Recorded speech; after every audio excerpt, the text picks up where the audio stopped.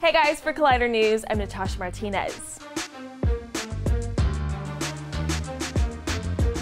Deadpool was a massive hit, but when the film was in development, it was far from a sure thing. For years, Ryan Reynolds, director Tim Miller, and writers Rhett Reese and Paul Wernick worked to convince 20th Century Fox that an R-rated superhero movie was a solid investment, and they finally succeeded last year. However, even though Fox greenlit the production, they still hedged their bets by moving forward with a much smaller budget than most superhero films.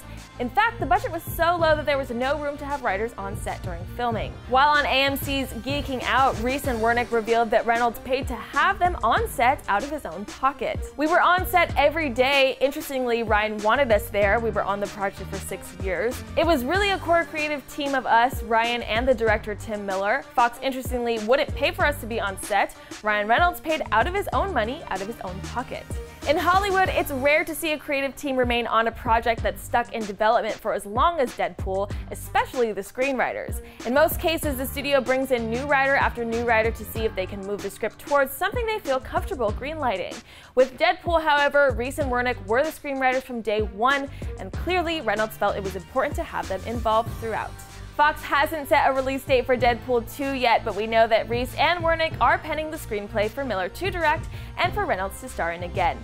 For all the latest on the sequel as we get it, head on over to Collider.com and be sure to subscribe to the Collider Videos YouTube channel to keep up with all the must-know movie news.